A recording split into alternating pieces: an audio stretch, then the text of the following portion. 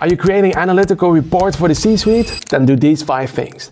First of all, make everything quantifiable and translate it into either money, time, or risk, so that they can come to conclusions like the delay cost us 1 million and push the launch by 3 days. 2, make sure that everything is easy to understand. So if they need to figure it out, then it's too late, you failed. 3, you are building that report for them, not to show off your technical skills. So make everything easy, understandable, and actionable so that they can make better decisions. Then 4, don't lead with the analysis, lead with the outcome first, and then back it up enough with the analysis after. Now also build in decision pathways so that they know the decisions and the outcomes if they act. And 5, your reports should be standing on their own. They should not require any hand-holding, any walkthroughs. They should work on mobile, basically everywhere at any time.